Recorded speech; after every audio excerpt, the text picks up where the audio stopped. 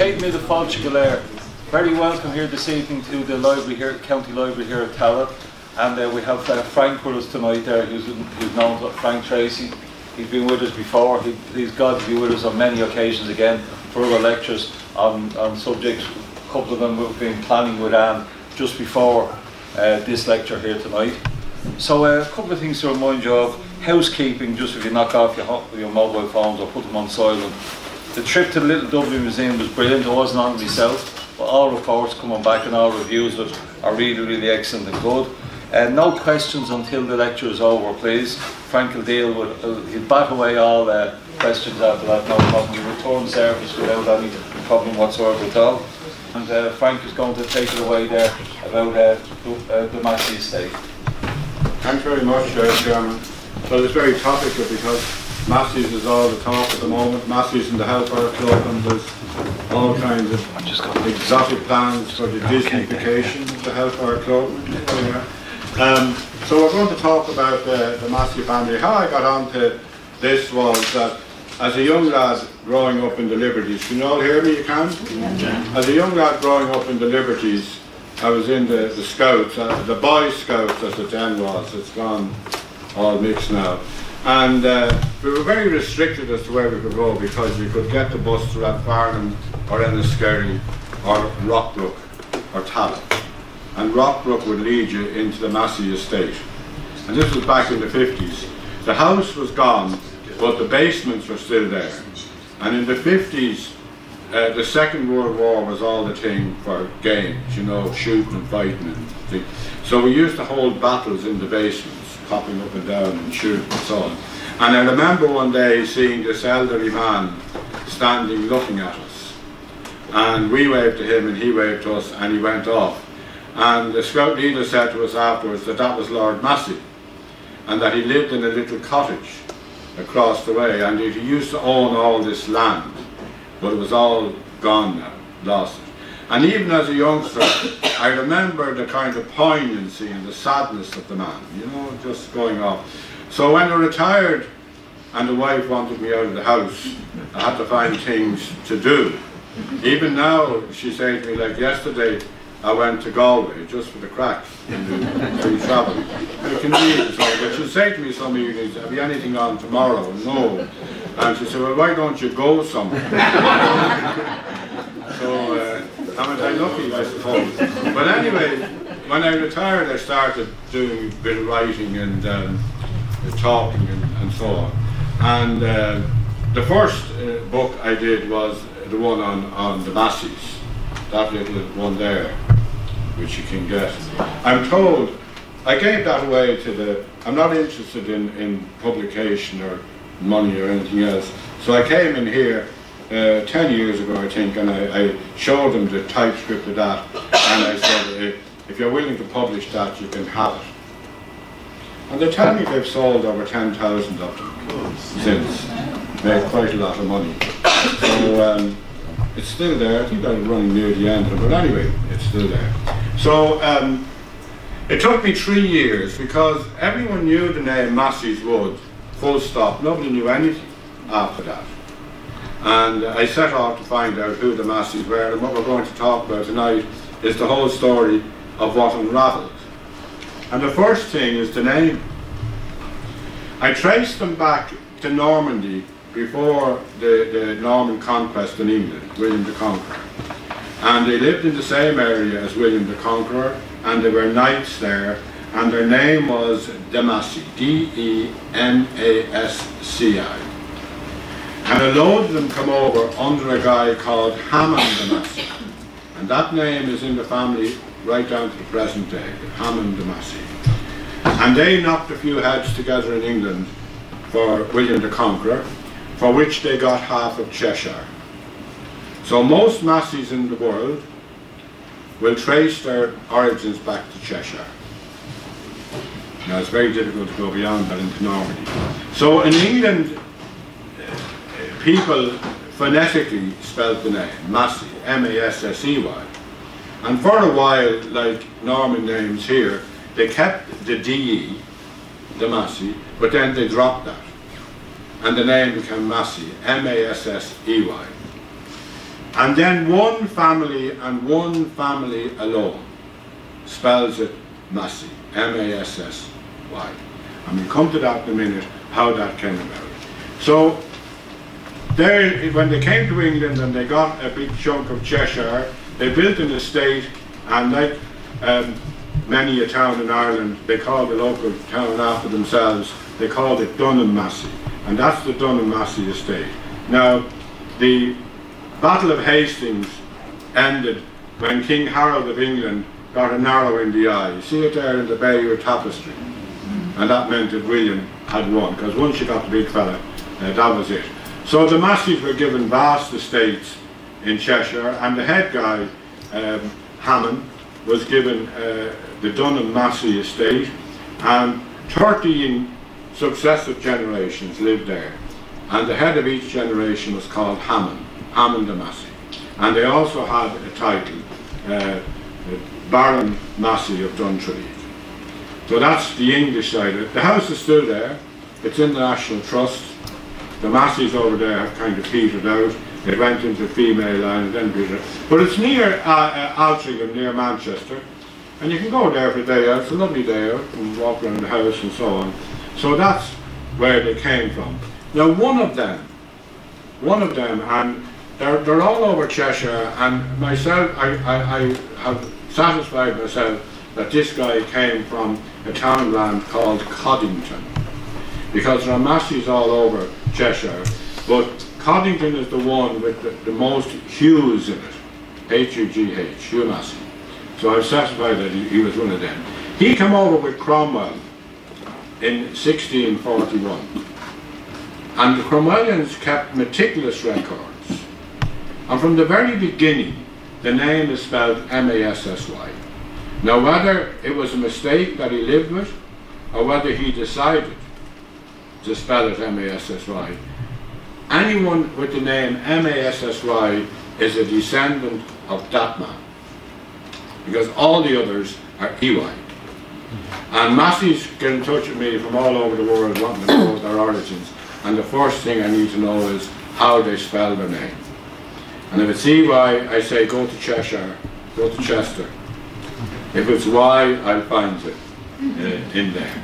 It happens with my name. My name is T-R-A-C-Y. And if I say it's hotel receptionist or any kind of bureaucracy or whatever, Tracy without an E, 9 out of 10 can't deal with that. They have to say T-R-A-C-Y. Because if I say Tracy without an E, you get this hesitation, and 9 out of 10 times they're compelled to put an E in somewhere. It's amazing, isn't it? Anyway, this is where... Now, I had one talk some while back on this.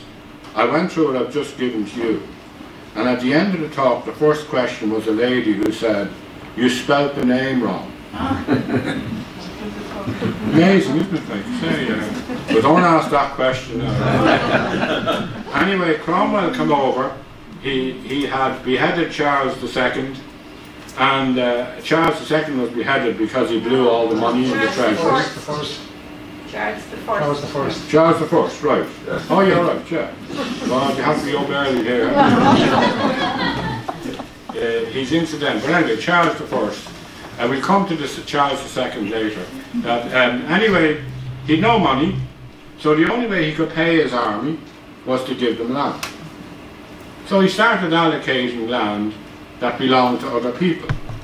Now this made no difference to the peasants, because all it meant for me is that instead of paying my rent to you, I now paid it to him. So it didn't have much impact at that level. Now, for the guys that owned the land, they had to hell or to Connacht or bugger off, go somewhere else, you know. So there was a huge upheaval. And Hugh Massey got land in Limerick. He was a captain of cavalry, and he was allocated 3,055 acres at 3 locations in County Limerick. The biggest one was Duntralee near Galvalley. And there's the map of Duntralee there, with all the measurements of the fields and so on. And he built a mansion on it, and his son built a church on it. So you see it there? So that's the start of it. 3,055 acres. His son travelled the Massey landholdings. Now how you did that was quite simple. All these guys were English and they came over here. But most of them had no interest in staying here and had no interest in land. So, I get a lump of land, you get a lump of land, you get a lump of land. You're not interested in staying, so I said to you, well, I'll give you extras. Cheap, right. So they started bartering the land. So most of them went home. But the Masseys stayed. Now, each generation, the eldest son is Hugh. So to distinguish it, I'm saying Hugh 1, Hugh 2, Hugh 3, and so on, just to make it easy. So he travelled the land, holding, he built the church at Duntralig, and he's buried under the bell tower. Now there's what's left of the church in Duntralig. And your man from the 1600s is buried under the bell tower. This building here will come to later, okay? Just put it in the back of your head. Now, that's 1641 onwards.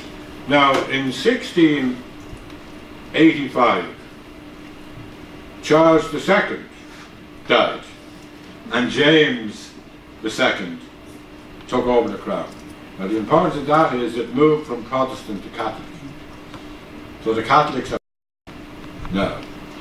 So all hell breaks loose in Ireland as the Catholics who've been dumped out say, this is our chance now to dump the lads. So all kinds of atrocities occurred, which we don't like to acknowledge because it doesn't suit the dialogue.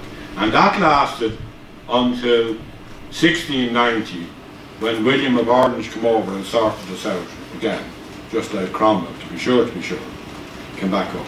But in that interim period, it was a dangerous place for planters to be. And a lot of families, including the Masseys, sent their women folk back to England. And when it all was sorted out in 1690, the Massey women came back. Now, Elizabeth Massey had married a man named Irby. His surname was Irby, and he was the vicar of that church in Duntralig. So she was now Elizabeth Irby. And when she came back, she commissioned this chalice, which is still there in the Protestant Archbishop of Cashel, keeps it safe. And that engraving on the chalice says, this chalice was given by Elizabeth Irby to ye church at Duntralig in the Kingdom of Ireland as a grateful acknowledgement to Almighty God for her safe return to her native country and finding her husband and father, you too, in good health, which mercy she hopes never to forget. Now the interesting thing about that is there's not a wet day in the place, and she's talking about her country, return to her native country. Isn't that interesting? Because the problem for the ascendancy all along is which country. You know, they never really sorted that one out, and that contributed to their end. So that chalice is still there, and that was done in 1690. Now we now move to Hugh 3, and I try to be positive. This guy was a strenuous advocate of the Reformation and a rabid anti-papist.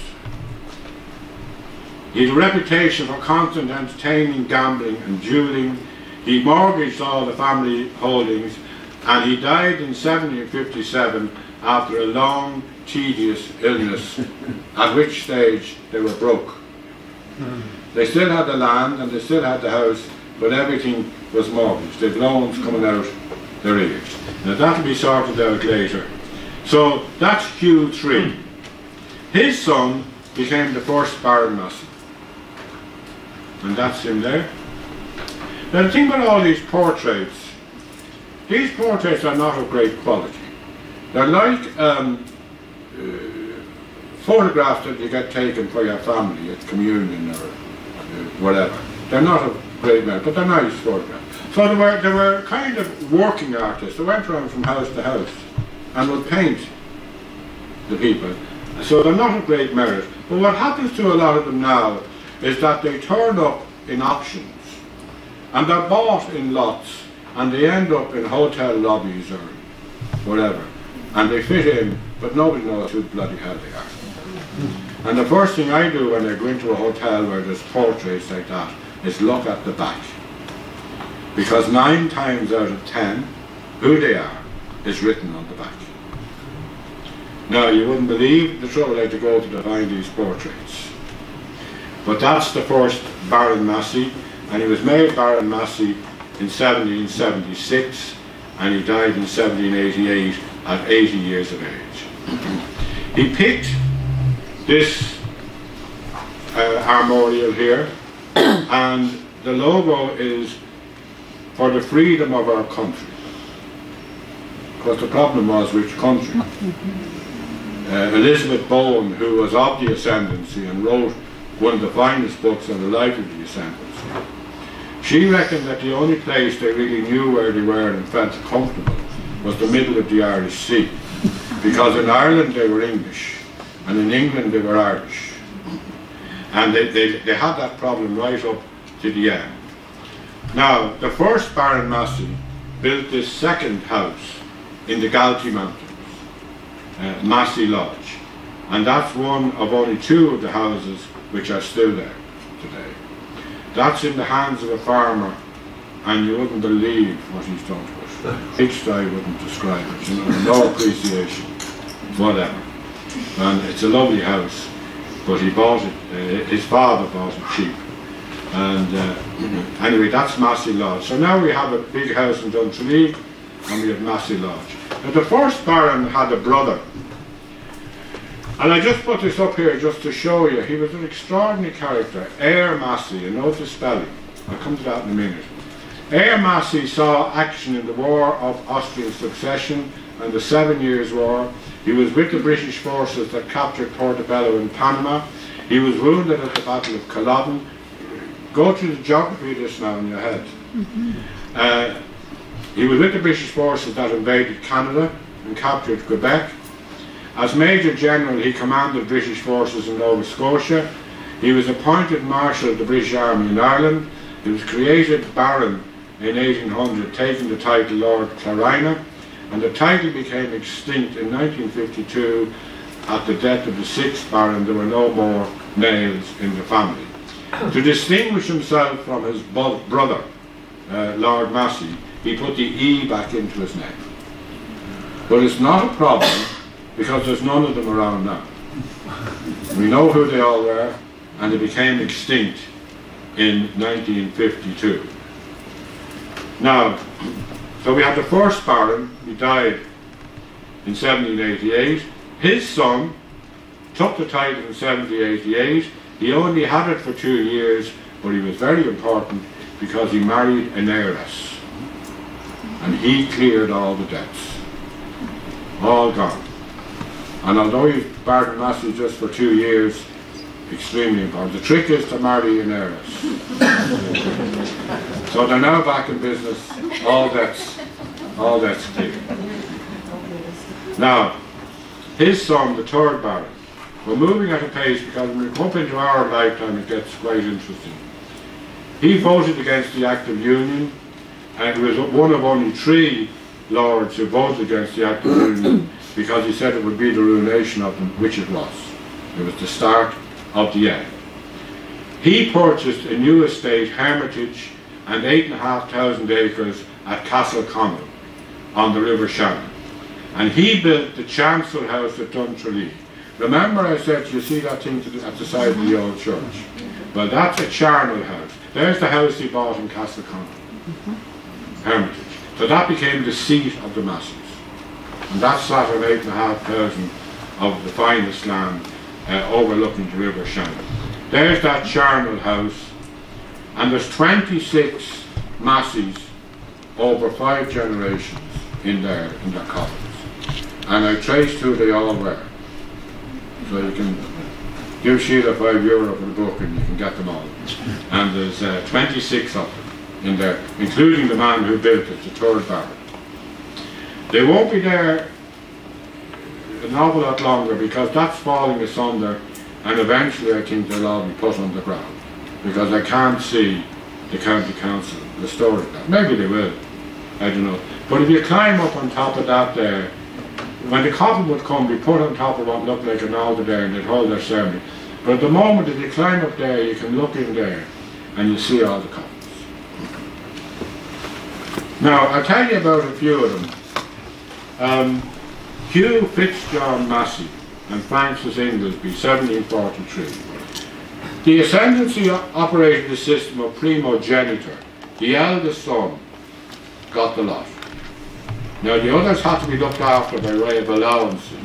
And one of the problems over generations is that they became heavily encumbered. Now, Prince Charles has that problem now at the moment. And he says he's not going to be as generous as his mother. Because the Queen, apart from her own salary, she lives off the Duchy of Lancaster. Charles lives off the Duchy of Cornwall, the rents and so on. Now from that, she has to look after all her relatives. Now, her father had a number of, George VI, number of brothers and sisters, and their children are now the Duke and Duchess of Kent, the Duke and Duchess of Gloucester, there's a few others, and they all have to get an allowance. And then there's her children, Anne and Edward and Andrew, and their children. And now there's grandchildren, and now there's great-grandchildren. The Charles has signalled that he's having none of that. Tighten up when he gets in, you know. So they've all this money to pay out, and a lot of these people had huge amounts of money to pay out to different people in the family before they got anything themselves. Now, the people who didn't get the title, one of the ways of occupying themselves, the big popular one was to join the British Army, because you'd go in as a captain or whatever and work away. The other one was to join the church, the Church of England, the Church of Ireland, and you would move upwards. Now this guy, Fitzjohn Massey, he invented another way. You kidnap an heiress. And in the library here you get a book, The Abduction of a Limerick Heiress. And that's the story of Hugh Fitzjohn Massey and Francis Inglesby. Francis Inglesby inherited a huge dollop of County Limerick. But she was very flighty and not reliable, so she had to be kept on the close guard. She was staying with an uncle who was a vicar, and a very dour vicar, in a little place called Altringham in County Limerick. You wouldn't be able to find it. But Fitzjohn Massey arrived one night with a number of his pals and knocked on the door and said to them truth that his horse had thrown him and that he was injured and could he come in. So they let him in, and the lads come in, whereupon they kidnapped Francis Inglesby. Now, the accounts have she was under such constraints, it is said that she didn't put up much resistance. Bit of adventure, somewhere to go. So off they went, and a huge sum of money was put on his head. He went initially to Dunham, and then he went to France. There was a huge sum of money on his head. He came back after some time, and she was pregnant. Okay? Now, the problem there was, she was now damaged goods. She had no future. No future. So her best bet was to stick with Fitzjohn Massey, whom she liked. So she wouldn't give evidence against him.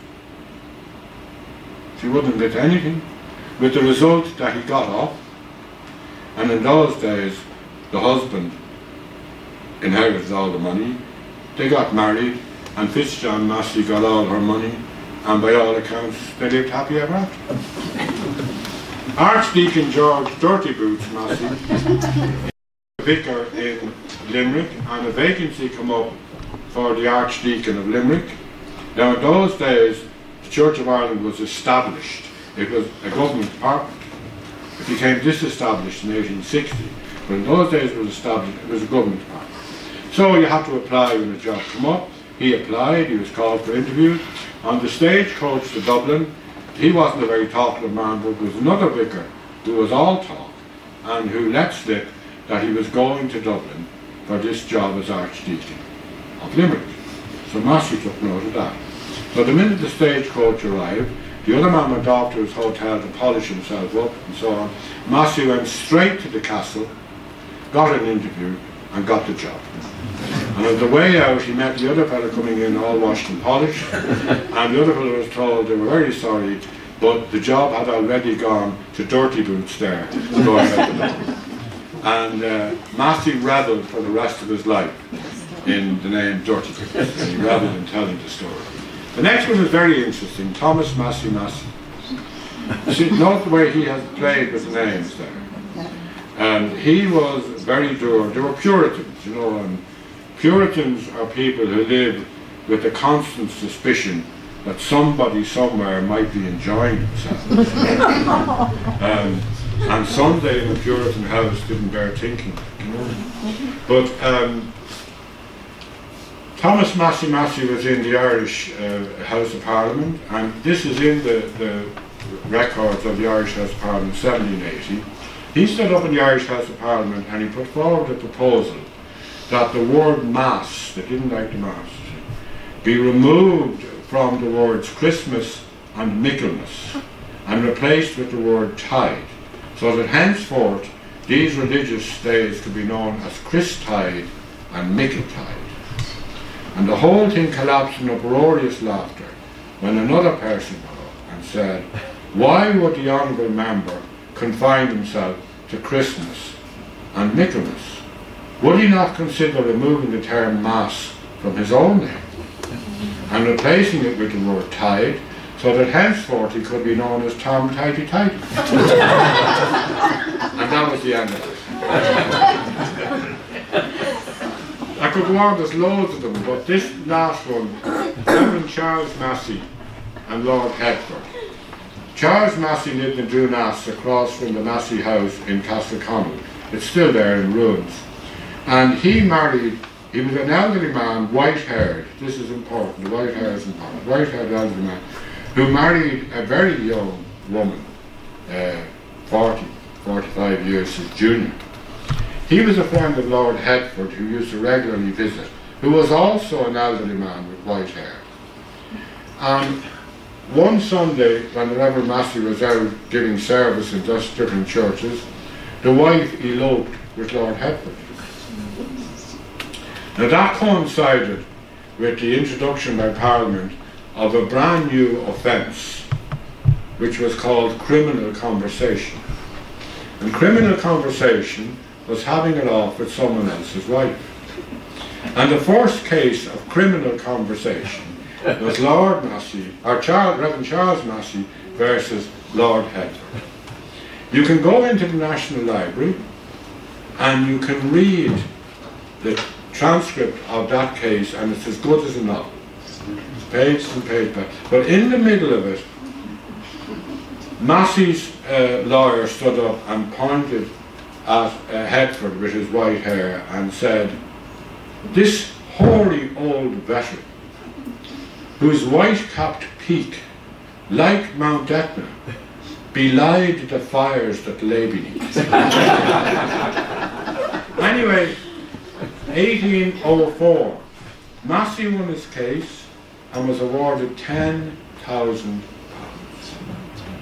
Now you need an awful lot of knots to translate that into present money. Lord Hertford walked out and said that was no problem. He had an income of 40,000 a year from his tenants. So you can see the root of the eventual thing. They had to be got out, you know, in time. So there are just 4 instances there. Anyway, the third Baron Massey, he had bought the house in Castleconnell, and that became their seat, 8,500 acres. His son pulled off the same old trick as the second Baron. He married an heiress. He married Luke White's daughter. Luke White was the richest man in Ireland. And Luke White, it was said, he was one of these people, everything he touched turned to money. And he owned land all over Ireland. He owned Lutterstown Castle, he owned Garden Park, everywhere. And he bought, at that time, Killikee was owned by the Connollys of Castletown House. And it was a deer park. They didn't live there, it was a deer park. They built a hunting lodge on the top of the mountain and realised almost as quickly as they built it that this was a bloody daft idea. And after about 10 years they pulled out of it and they built another hunting lodge at the bottom, which is now referred to as Killicky House, but it's not Killicky House, and it was a restaurant at one stage. It became the steward's house of the Massey estate, but it was built in 1765 as the hunting lodge of the colonies. So Luke White bought 3,000 acres of all that land of the colonies, and he built a house on it. Now, as I said, his daughter, there she is, Matilda, she married the 4th Baron Massey. So she's down in Limerick now in the Hermitage with the 4th Baron Massey. There's Luke White there. When Luke White died, he left Killicky and the 3,000 acres. Beautiful. He built the house there, Luke White. Massey Woods is the only place where you can still see the military road in its original state.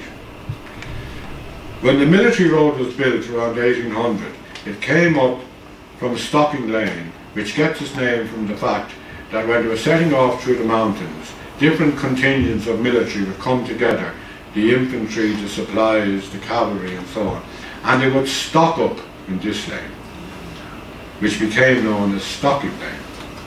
There's nothing to do with socks.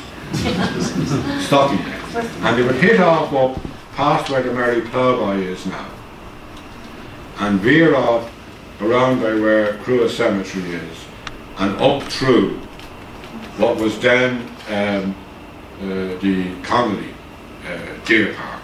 And the Connolly's had no problem with that because they didn't live there. Okay? But when Luke White came in, he didn't want this bloody military road running in front of his house. So he told them to shift off course up and they wouldn't. But he had loads of money. He was like your man O'Brien, plenty of money for court cases. And he took a court case, took 3 years, but he won. With the result that the road, military road, moved from going through Massey's up to where it is now. And that's why when you come through the roundabout at Ballyboden, for the military road you have to take a right and a left. You with me, those who know that? And you say, why is that? Because originally it went straight up through Rockwood. But when Luke White won his case, it had to move over. And the original military road became the main avenue into his house. And it's there in its original state. He left that and the 3,000 acres. There's the only picture of the inside of that house. Opulence.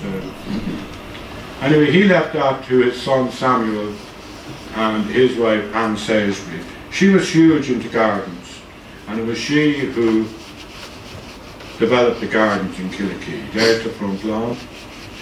The ruin of the fountain is still there. There's the house, the fountain here, Neptune on the fountain. There's the gardens, what's called the Pleasure Garden, and the Richard Turner curvilinear conservatories. And some years later, when I was looking for something else in the Irish Architectural Archive, I found the drawing that Richard Turner had submitted to the Whites to get the job for the conservatories. And that's the actual drawing he submitted. It was beautiful. When you go back, these were all fountains and lily ponds and so on. It's all dereliction now, of course. Now, I'll just go back and finish off on that. They had no children. And when when Samuel White died, he left the house for a lifetime to the wife, and thence to his sister, who was now Lady Massey. Now in those days a woman couldn't own the land in her own right, so Killicky House and 3,000 acres became the property of Lord Massey, of the 4th Baron Massey. Fell into it through marriage. Now Luke White had another son, Luke White Jr., and he left him Larrian House in Kinloch and 20,000 acres. And that's on the Drowes River, Drowes, which even today is one of the finest salmon rivers in Europe. And the first salmon in Ireland, 9 times out of 10, is caught on the Drowes River. And you pay big money to fish on the Drowes River. And when Luke Jr. died, he left Lareen and 20,000 acres to the Masseys. So they now have 4 mansions and 34,000 acres of land. Now, when I wrote the first edition of the book, this is the second edition, that house had burned down in the 1930s accidentally. So it was the only one of the houses I didn't have a photograph of. And myself and my wife were on a break up in Donegal. And coming back, I said, I just want a detour or something. And she said, where are we going to ask her? She said, oh, it's nothing to do with the Massey. Oh. We arrived in there, no house, you see, but all the outbuildings were there. And all the outbuildings are turned into cottages for fishermen from all over the world. Very expensive. And the business. The Masseys had no business acumen if they had. Anyway, we went into a local cafe in Kinloch and fish and chip. And there was an old man over there, sitting there. And I said, I talked to him. Oh, I said, no, I talked to Frank. Oh yeah, Massey's, yeah. And I said, did you ever know anything about the house? Or well, he said there was a hotel once in this village, and on the cover of the menu there was a picture of that house. And he said, oh, it's closed down, he said, now since the 60s. But no woman lived up the mountains there, and she was a waitress when she was younger, and maybe. So anyway, this went to the second printing, and just before the printer pushed the button, a brown envelope came in my door, and I opened it, and there was a little note, sorry about the delay, sir. And here was the menu with the picture. And I ran down to the printer and I said, you start, no, he said, we're starting today. Have you a space anywhere in that book? He said, there's a space at the bottom of that page. I said, put that house on. So there, you never know. You never know. And that's the only picture in existence of Lareen House. Now, I'm a mine of useless information.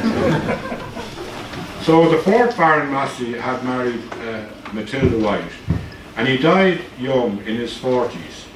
And the title went to his son at 9 years of age, Hugh Hamon, the 5th Baron Massey.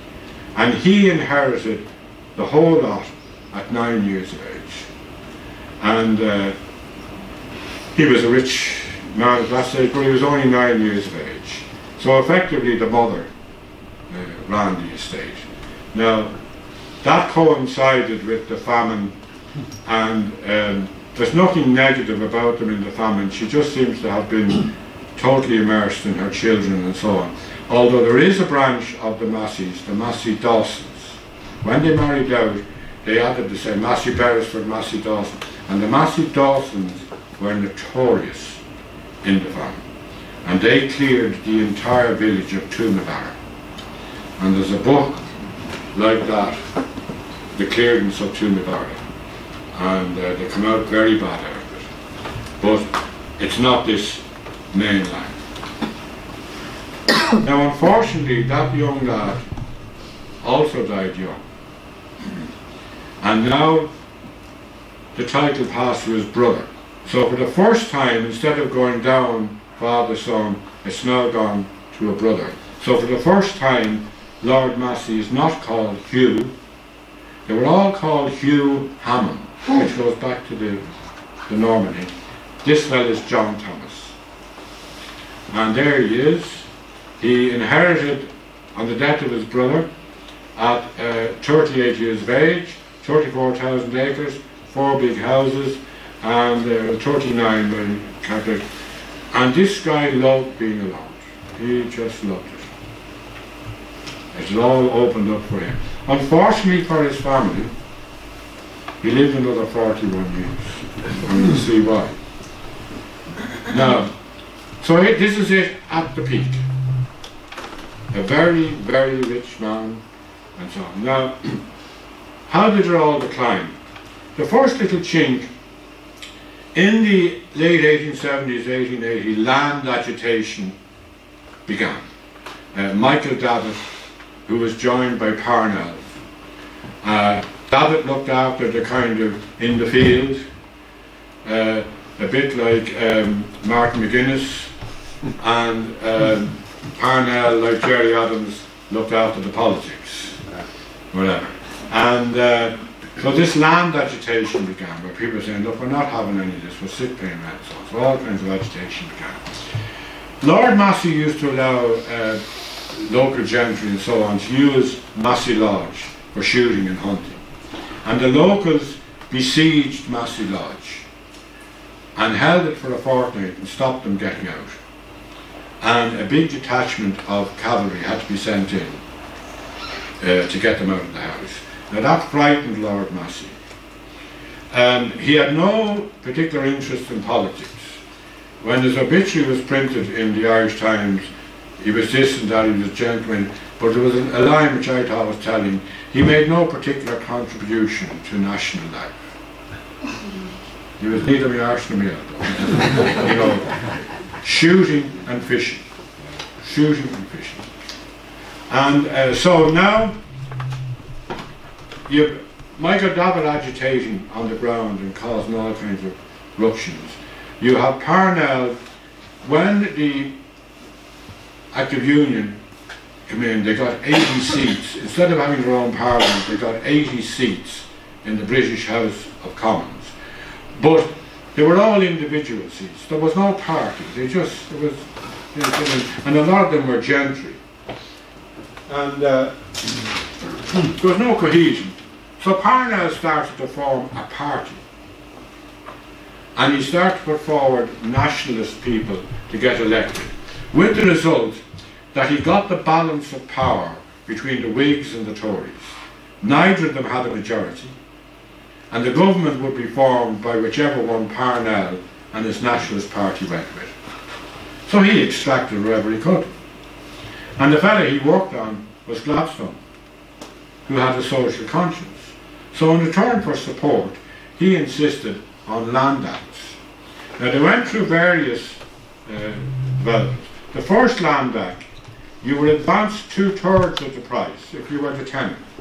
You got 2/3 of the price as a loan from the British government at 5% interest over 35 years. Now that meant you still had to come up with 1/3. And what the price was not fixed. So that wasn't a great success. So the second land act, they now fixed the price at 14 times the annual rent. Okay? And you would get 3/4 of the price, a little advance on this one, at 5% over 35 years. Not too many took that up. Then you have 1885, 17 times the annual rent, 3/4 of the price at 4% over 49 years. There's a bit of a pick up there now, people coming forward. 1887, 17 times the annual rent, the full price as a loan. So the first time we've got the full price at 4% over 49 years. And they were beginning to move then, because the landlords needed money. There was no great money in agriculture, and there was a constant hassle getting the bloody rent out of these tenants. And they just wanted to get on with partying and shooting and all the rest of it. And the one that really kicked it was the Wyndham Land Act in 1903. Both sides were queuing up, scrambling over each other. 18 times the rent, plus a 12% bonus from the British government if you did it without any hassle, and the full price at 3% over 68 years. You can imagine the queues. Now, we talk about 1916 and we talk about the War of Independence. This was the greatest revolution in Irish history. That the whole lot changed over to the tenants. And the landlords were going mad to sell because tenants were a hassle, you know, and so on. Now, they ended up very rich, but it was a false richness. It's as if you gave up your job and your income for a lump sum of money. But you are going to have to live off that lump sum for the rest of it. And if you had a big house with servants and this and that and the other, and if you're a Lord Massey with 4 big houses and servants, and nobody in your family had worked in 400 years, it was a false prosperity. And it was only a matter of time before the whole thing came tumbling down around you. Now there was a final one which is not, that, you know, all these labourers' cottages, were the equivalent county council cottages, there was a final one where the labourers said, hey, what about us? And they got the right to purchase their cottages, no, estate cottages and so on. So that was how it all came about. Now Lord Massey only had an interest in shooting and fishing and parties. And tenants were a nuisance. So he sold in the 1881 and 1885. Now the mistake he made was that he sold too early. He didn't get what you got down here. And he was a youngish man and was going to have to live off that. They knew nothing about economics. The only thing they knew to do with money was spend. And a lot of them went out, particularly after the Wyndham Land Act, and bought limousines, cars, did up the houses, extended the houses. They just didn't work it all out. Now there's the 6th Baron Massey with Colonel Charles Guinness. That's the Guinness is up there in Braddon. Some of you know the woman who's there at the moment, Selina. She wrote a book, The Crocodile at the Door, there in the last few years. But that's Colonel Guinness. His son married his daughter. And that's where many of the photographs have come from. Now I just point out something. See how well dressed he is. Well, I found a load of photographs of Lord Massey, and he's never in the same clothes twice, like the Queen. You know, you'd wonder if the Queen, where do all the bloody hats go? Same hat is never worn twice, but another. Anyway, there he's always well, impeccably dressed. Now there's the 4 mansions: Hermitage, Killikee, Massey Lodge, and Larry. And he kept them all going with staff. And he now only had the domain, which was the small bit of land around it. And unlike some landlords, he never worked the land. He had no interest in the land. There he is again with one of his daughters. See the cut of him there now? He didn't get that in Dublin. Now there's a shooting party, either coming or going at Killikee, all being unloaded there. And there's another one. People would come and they would spend 4 or 5 days there shooting. He would spend the shooting season in Killikee and the fishing season in Hermitage. Massey Lodge, he went there occasionally, but he would allow others to go for shooting parties. Larry, he rented out to a family called Blacker. Now there's another shooting party. Look at the cut of him again here now.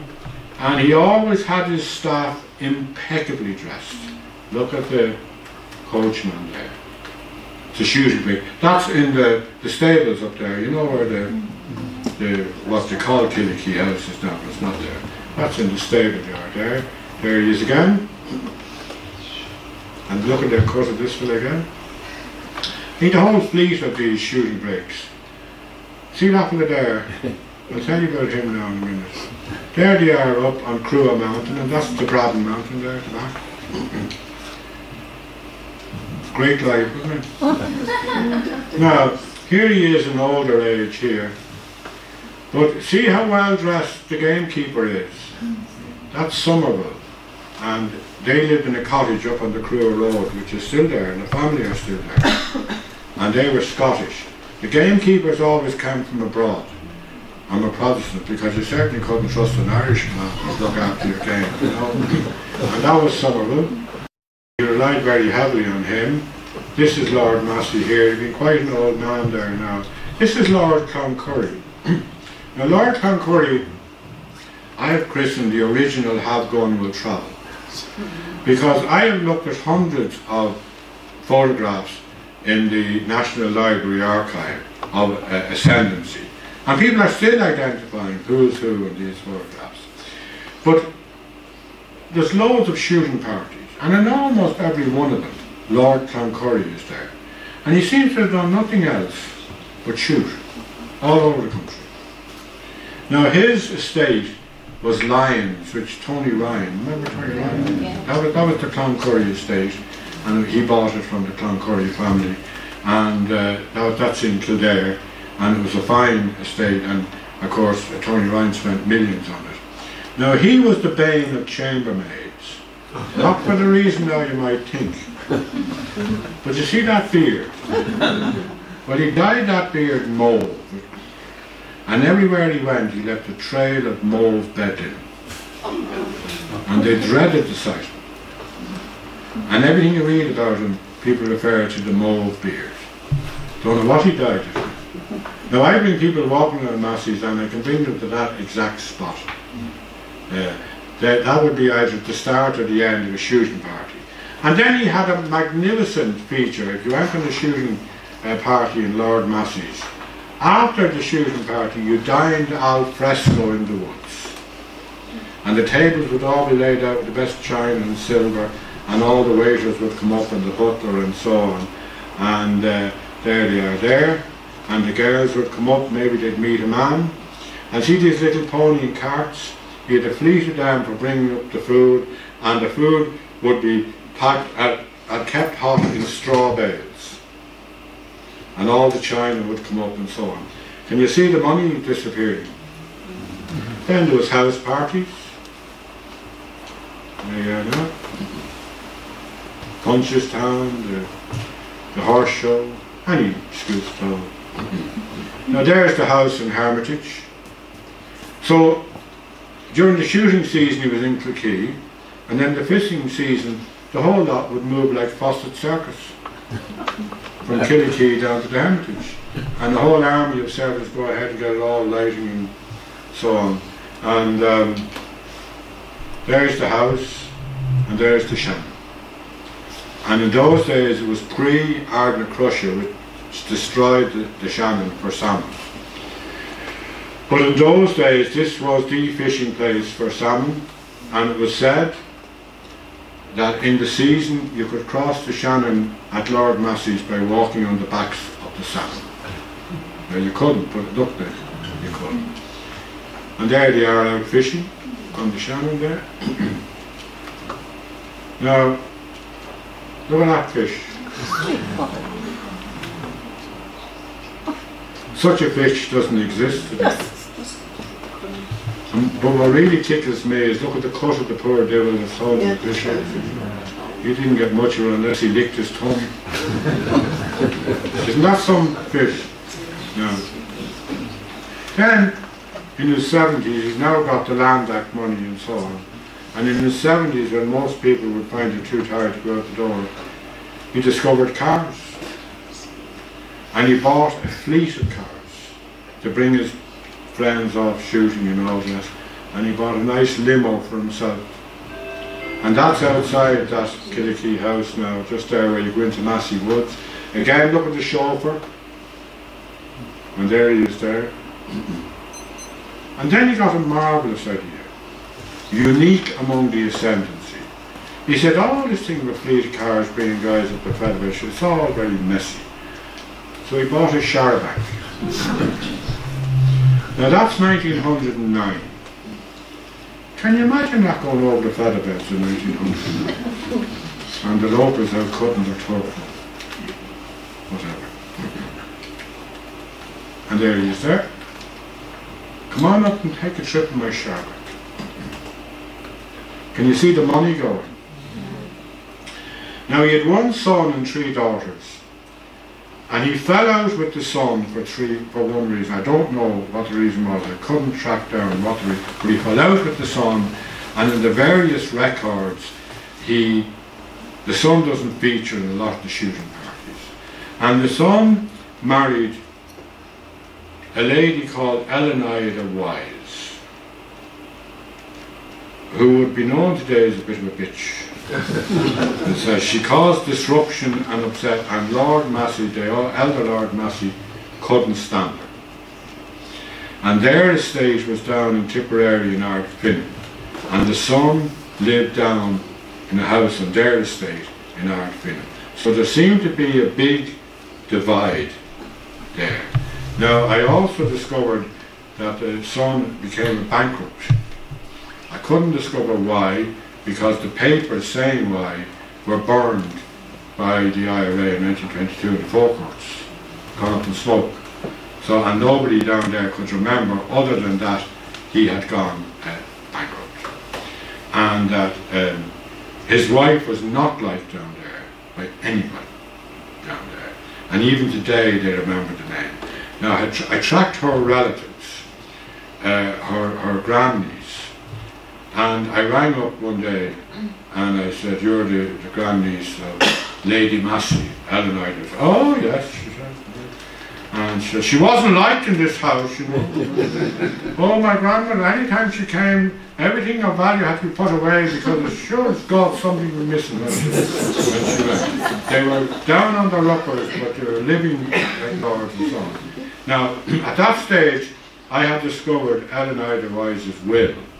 Now, I later discovered it was all, but at that stage it looked like she had left £30,000. And I said, "Well, I found her will." And I said, amongst the other things, she left £30,000. This is back in 1924, she left. And on the phone she said, "Did she know the bitch?" I said, "She did." "And who got that?" She said. I said, "I'm not quite sure." "Oh," she says, "if my mother was here now, she'd love to hear all this." But I said, "I'm on the trail." And she says, "Do you think you'll find out?" "Oh," I said, "I'll find out all right." "You must come to tea," she said. Which I did eventually, see later, but I had bad news for her. Anyway, there he is now at the peak, all dickied up for the coronation of Edward VII. So this is him at his absolute peak. He got an interview for his 75th birthday with the Irish Times, and he forecast that there would be civil war. He got that bit right, but he thought it would be between Unionists and Nationalists, and so we weren't having any of that, we'd have it between ourselves. So he got it half right. He died on the 28th November 1915, and this church in Castleconnell, All Saints Church, the Masseys paid for the building of that. The inside of that church, if you're ever in Castleconnell, is awash with Massey memorials. The whole church is awash with Massey memorials, and he's buried in this vault out in the churchyard, along with his mother, Matilda White, and his grandson. We'll come to that later. And I'll just give you a little bit before I go on to his will, kind of how powerful they are. Do you see this little adjunct here? Well, this was a balcony sticking out the side of the church, still there, and it looked out into the church, but it was at the side of the church, you see, the altar here, and so on. Now, that was the Lord's balcony, and Church of Ireland, people would go into the church, and then the Masseys would come down, and their carriage would stop at the door here. Now, there would be servants down beforehand. The balcony was carpeted with armchairs, there was fire going, and rugs and so on. And Lord Massey, all the congregation would be waiting. The minute they come up the stairs, the congregation would stand up. Lord Massey would come to the edge of the balcony and do this. And when he sat down, they all sat down. Okay? Now, at the end, they'd sing the last hymn and stay standing. Now, it was a great thrill for me to give the talk in that church where I was able to point this out, because they knew the name, didn't know the history. And Lord Massey would come to the front of the balcony, at the side thing, and nod. The family would go out, into the carriage and gone, and nobody moved until the carriage was gone.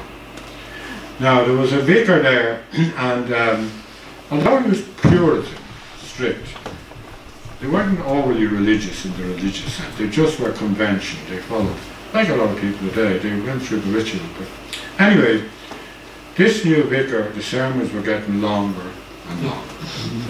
So he had them up to tea. And he told them this wasn't on, he had things to do. And same with animals. Well, I'm very sorry, my Lord, but once I start, I get carried away. Well, Lord Master, well, you want to restrain yourself and watch your time. Yes, my Lord. So about 3 weeks later, and it's still there today, a clock appeared about that day on the end wall, opposite the pulpit. And to this day, that's known as the Lord's clock. And that'll be called taking the hint now. So anyway, he's buried there. So after he died, there's his son, the man who was down in Ardfinnan with Helen the Wise. The will was read. Now I believe that the fact that he was estranged from his son cleared his conscience, just like we would worry about our children, but it cleared his conscience. The son had gone in with your woman and all the rest of it. Because when the will was read, not only was all the Land Act money gone, and he got the equivalent in today's terms of about 13 million for the land. So over about 35 years he had blown that with all the houses and so on. But all the houses were mortgaged. So they were bust at that stage. So he never moved into any of the Massey houses. He stayed in the Ardfinnan house. There's the wife, looks a bit of a tartar on. Wouldn't like to get the wrong side of her. There she is with her 2 sons. This one became the 8th Lord Massey. The man, the alcoholic man, who would come to later, lived up in the cottage up there. And there's the house in Ardfinnan where they lived. You can see one of the daughters there with someone. This would have been a gentleman's house. You know what I mean? Not a lord's, a gentleman's house. But they lived there. They started to live now, started selling the contents. So they sold off the contents of Hermitage. It took a week to sell it. And there was all kinds of stuff there. I have the catalogue. And you'd weep. This was 1915. I mean, the prices, you'd weep if you saw it. Van Goghs and Frauengelicas. Oh, nice. Yeah. Anyway, so that kept them going for a while. They tried to sell the house, the Hermitage, but who could buy a house that size in those days? Now, the man in Ardfinnan, he had 3 daughters and 2 sons. I just refer to one of them at the moment. This is Lillian Iron Massey. Most people mistakenly write Irene. They take it that that's a misspelling. They change it. It's Lillian Iron Massey. And she was a bit flighty and a bit rebellious. And that Lord Massey, the old man was dead. They didn't go near the big houses. They were down on the uppers. But when they needed transport, he would rent a car from a family named King in Clonmel. And the Kings would send over the son driving the car. The Kings were Catholic. And one day, Lillian ran away with the King's son. But they were caught getting on the mailboat in Dunleary and brought back. But somewhere between Ardfinnan and a few days and up to Dunleary, a Catholic priest had married them. Okay? And Lillian had converted to Catholicism. If your mum was a Muslim, she'd have converted to Muslim. Whatever. Anyway, she maintained until the day she died that she had been brought out to the stables and horsewhipped and then locked up in a room upstairs. King was sent dispatched, told to never darken the door again. The local priest and the local vicar were sent for by Lord Massey, and in the kitchen they dissolved the marriage. I mean, the parent just removed all trace, no marriage, never happened. Lillian kept insisting she was getting out, and as soon as she got out she was going to find your man. So they looked up where they had relatives, and Lillian was dispatched to Australia, to relatives in Australia. And she came back some years later, by which time everything was gone, nothing left. So she went back to Australia, and her son, Tony Massey Brown, who became a great friend of mine, he said, and on the way back, she snared my misfortunate father, who was an officer on the ship. And she married him, she beguiled him and married him. But she kept up this pomposity all her life. And she constantly referred to Tony, who was the only child, as the child. You know, the child. And the child would be brought in at 6 o'clock.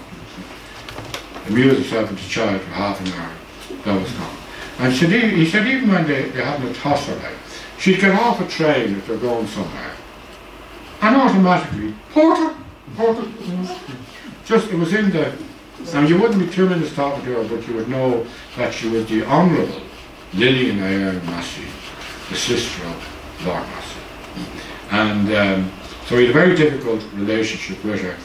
When, in later life, she developed cancer, and she came back to live in Kilsheelan, just outside Clonmel. She retired to a rented house there, and she died there. And she's buried in an unmarked grave in Kilsheelan, which I found. And I had Tony, who was then in his early 80s, and his wife come over, and he was very, very bitter about her. And they were staying with me, and I brought him down, and he had a bunch of flowers. And I said, you need to put these flowers down, Tony, and end it. Say whatever you have to say, and walk away. So he slowly cried, and he put the flowers down, he turned away.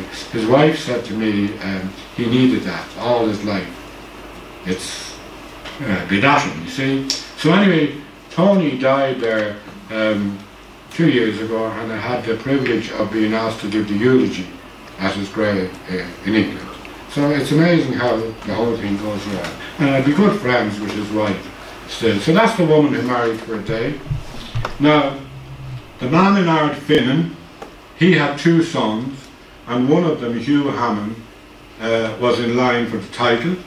And there he is at Killikee, on his 21st birthday. Now, he was sent to Harrow to school.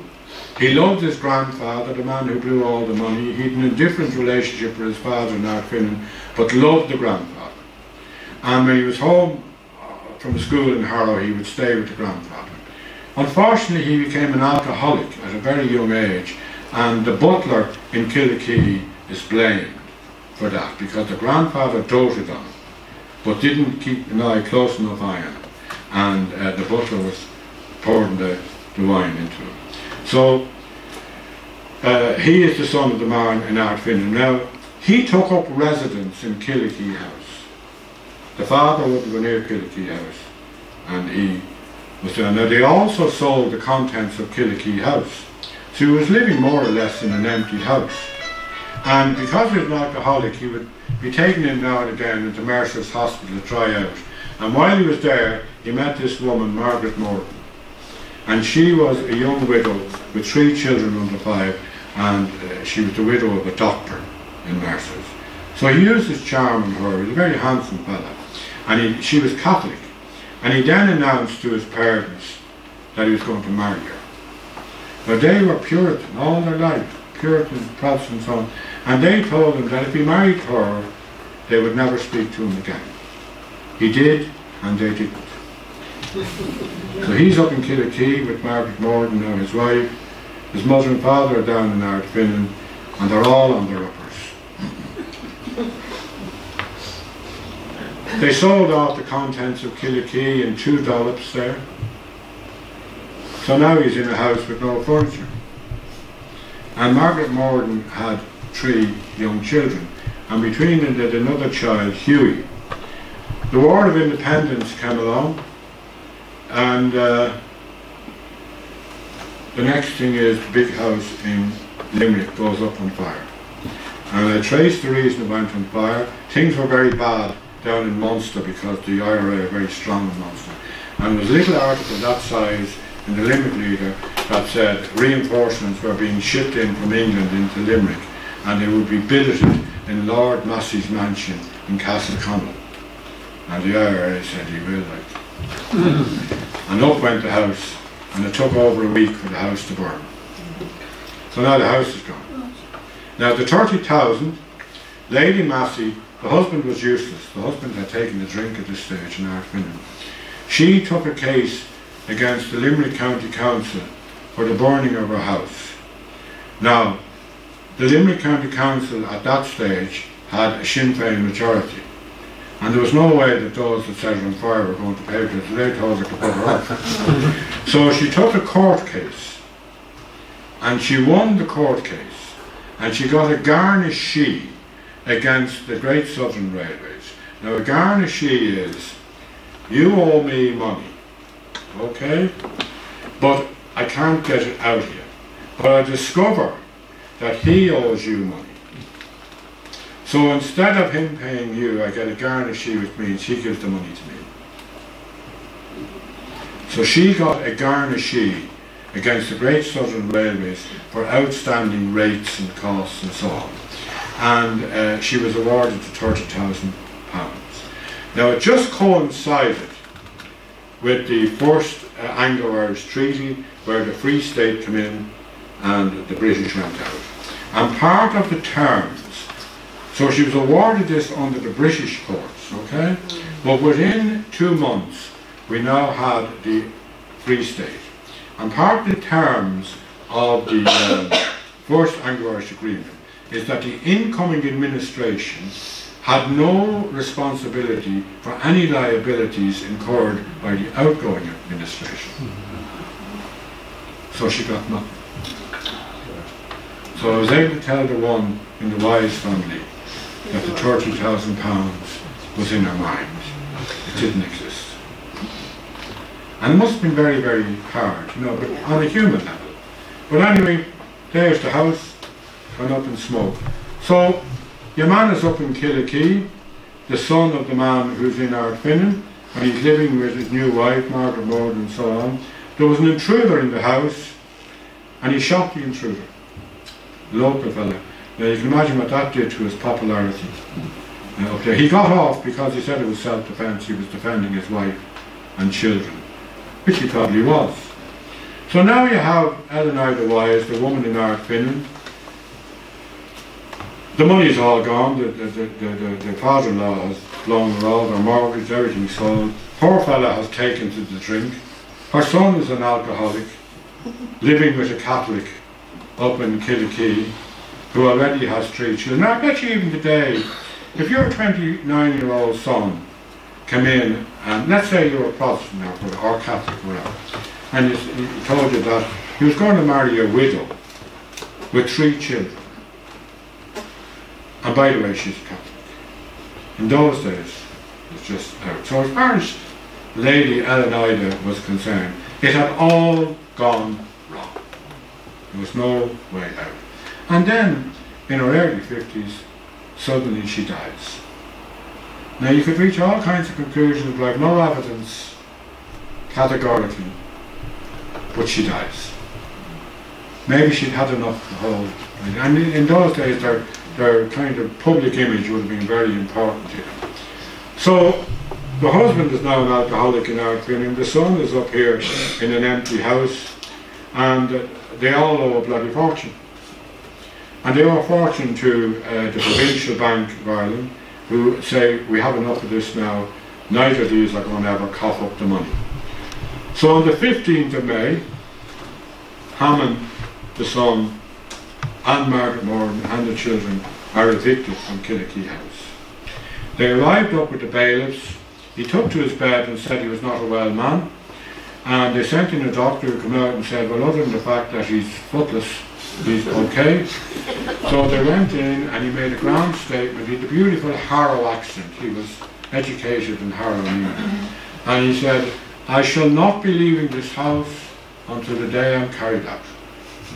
They said, right, my lord, and they lifted up the mattress down the avenue, and you know the gate into Timber Troll on the road there, to the astonishment of the locals.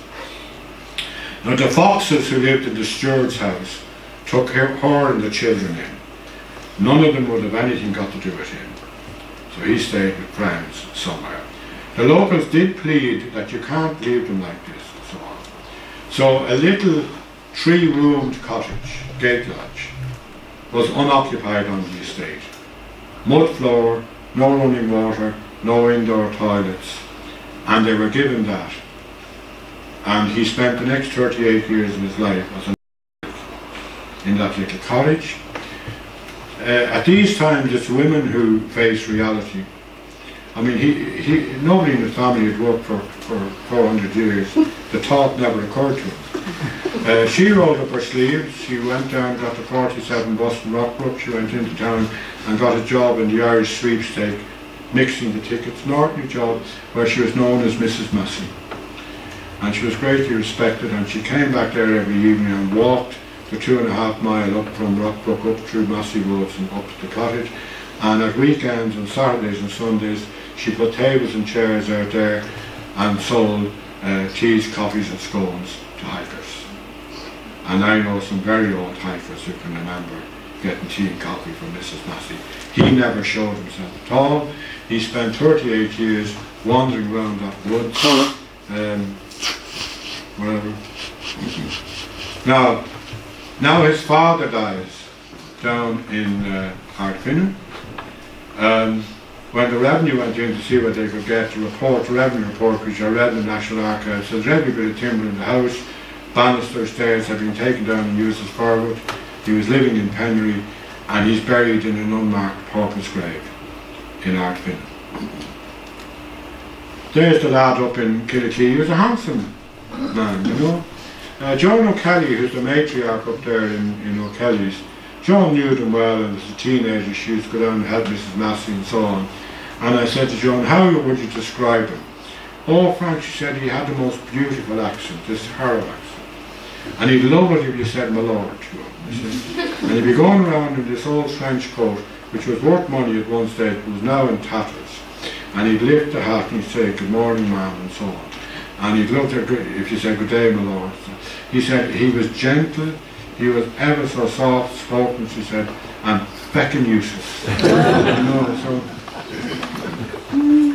he used to give interviews, and she was furious at this. He'd go down to what's now the Mary Ploughboy, Doherty's, and people would buy him drink and so on.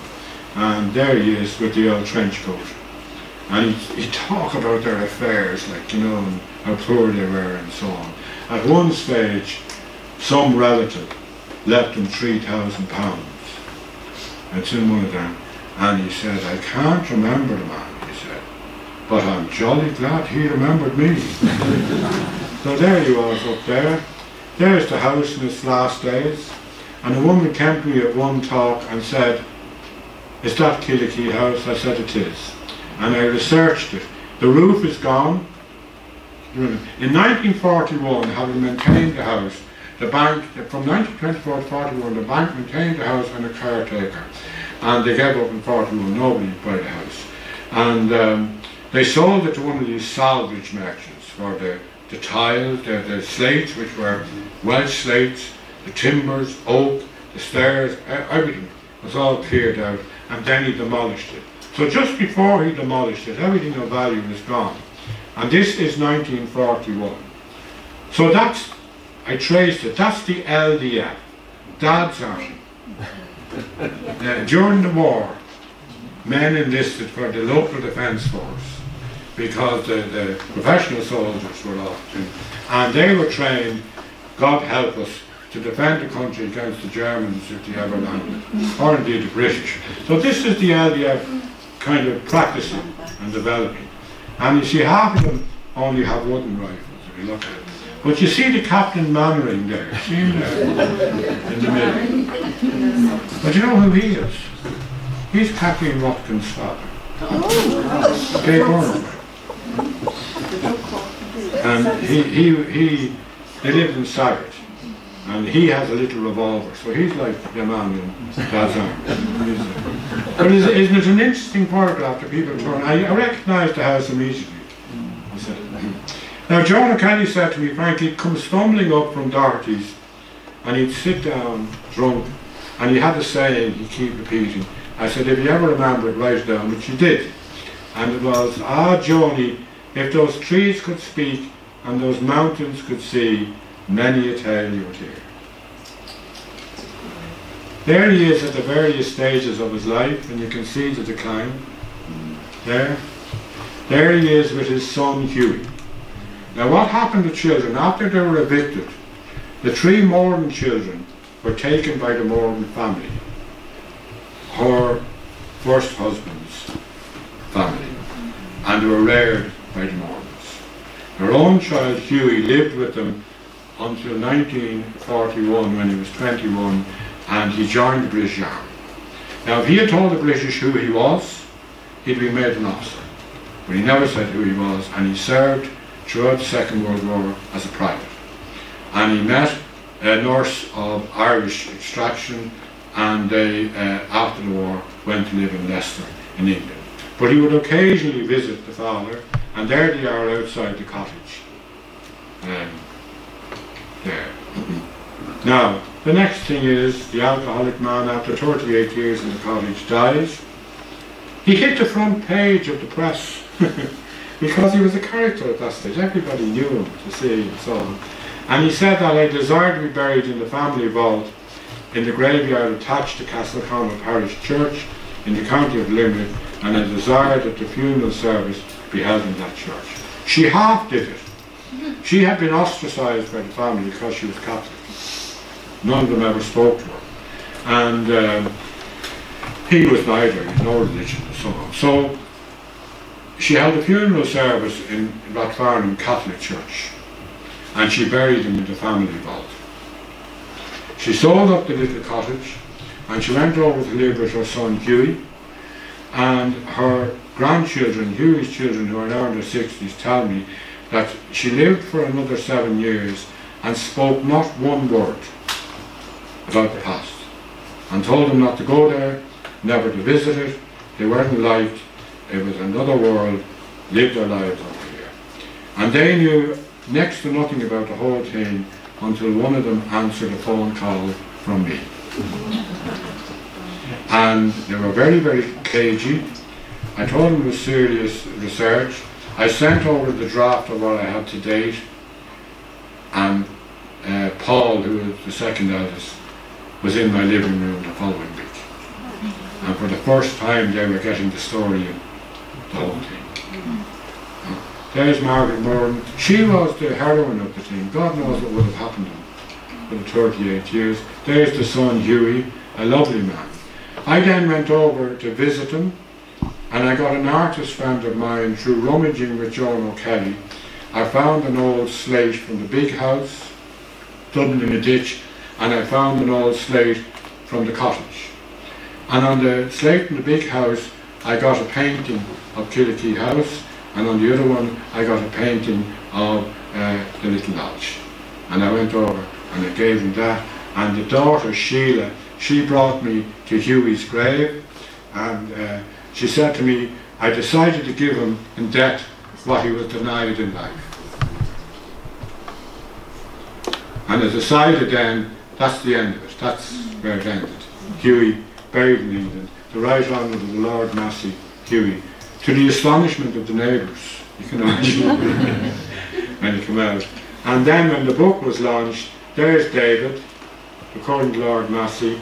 You were saying to me before, about 8 years ago, I gave a talk in Knockline, and I had the pleasure at the end of it, when they ordered it, to introduce David Massey. And they couldn't believe it, Lord, and they were all there with their cameras, and you probably still have the photographs, I don't know. So that's David getting the first copy of the book, and the people down in Limerick presented them with a drawing of Massey Lodge. And I would be very good friends with David today, and he comes over here and I go over there, and an ordinary working lad. But there you are, that's how you have 34,000 acres and 4 mansions and blow the whole bloody lot. Thank you very much. The book meant something to them, but what meant far more to them was that when I met them in England, they had 2 photographs. They had one of Killikee House, and they had one of the 6th Baron in his robes that had come down. See, when the Hermitage burned, everything was gone. And as a result of my research, on the evening of the launch of the book, and you can have a look at it here, I was able to give them a photograph album of over 250 photographs and portraits of their family over the last 400 years. And that really meant something to them. So there you go.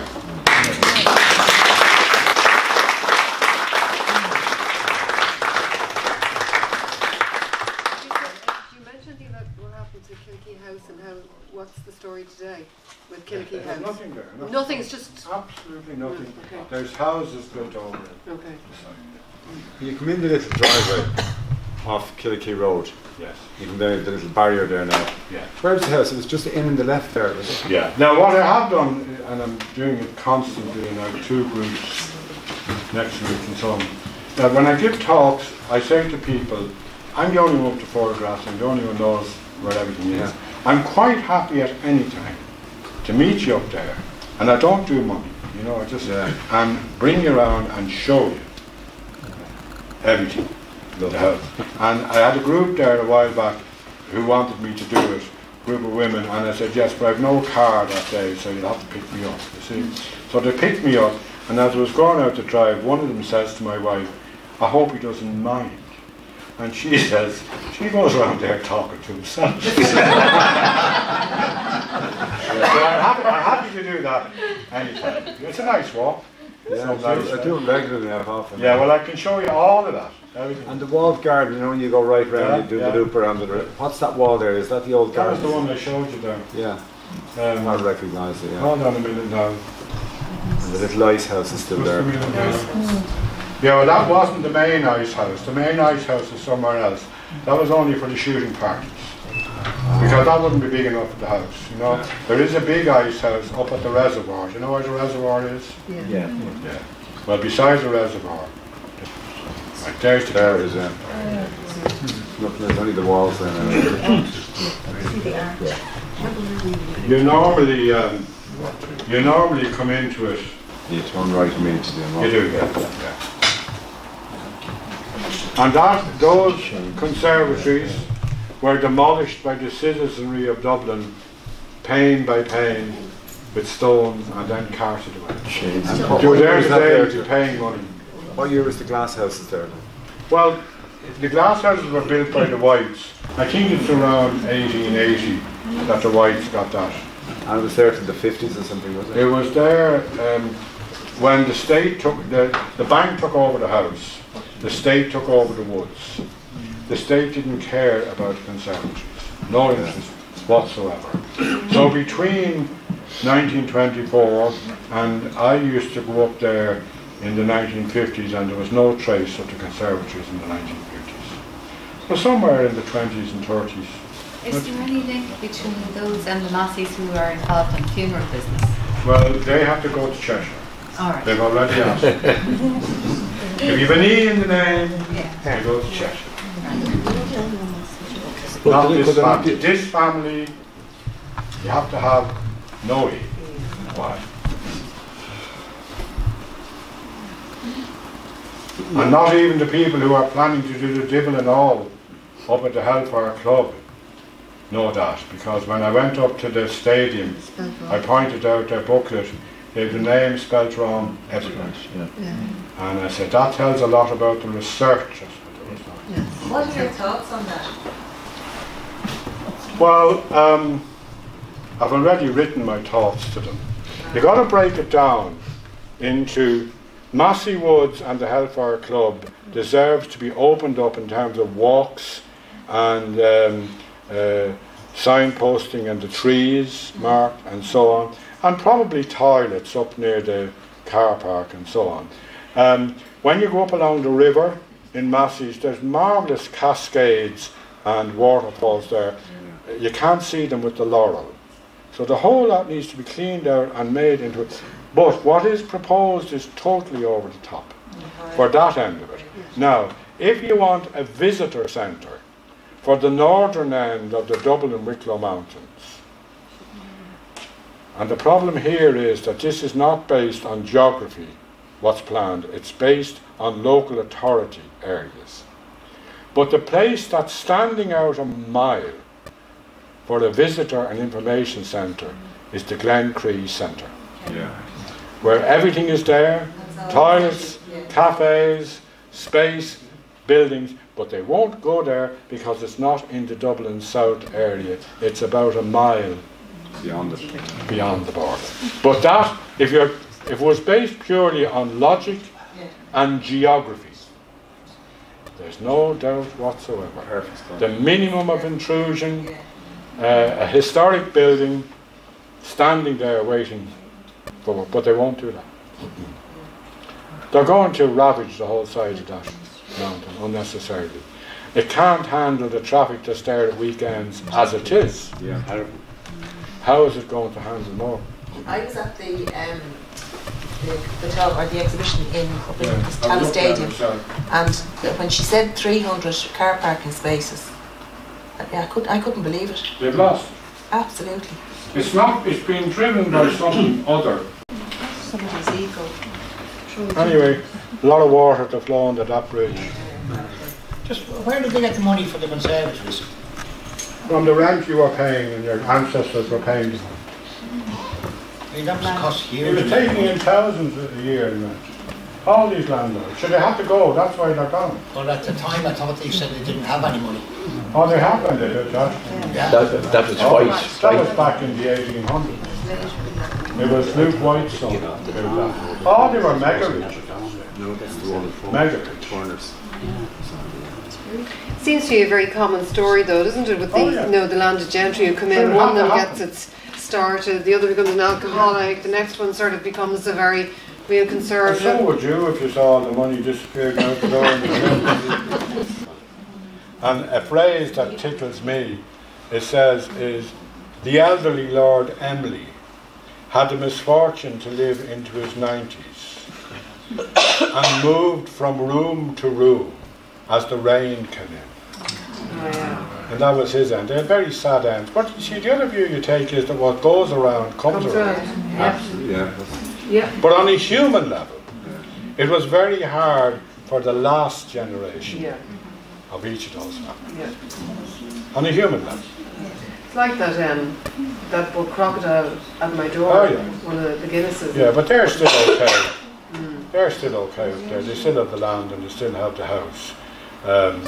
But no, it was very, very hard. Now, most of them managed the soft landing, insofar as they got their children educated and they're now doctors and lawyers and you recognise the names. Yeah. Yeah. The Masseys imploded. Within the space of a week, when the sixth Baron died, they thought they were mega rich and straight into penury.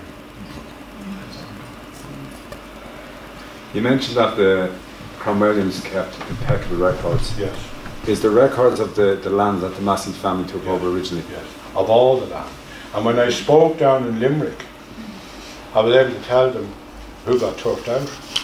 The Cromwellian records are there in the National Archives. And It's probably the they were semblance of the impeccable. original. You can tell exactly. Yeah. And where do you get access to them? Just Cromwellians? walk into the National Archives. In Dublin. Yeah. They're not available online though, you have to go into the... No, you went to the National Archives and put in hours and hours. Based all their wills, you know. It took me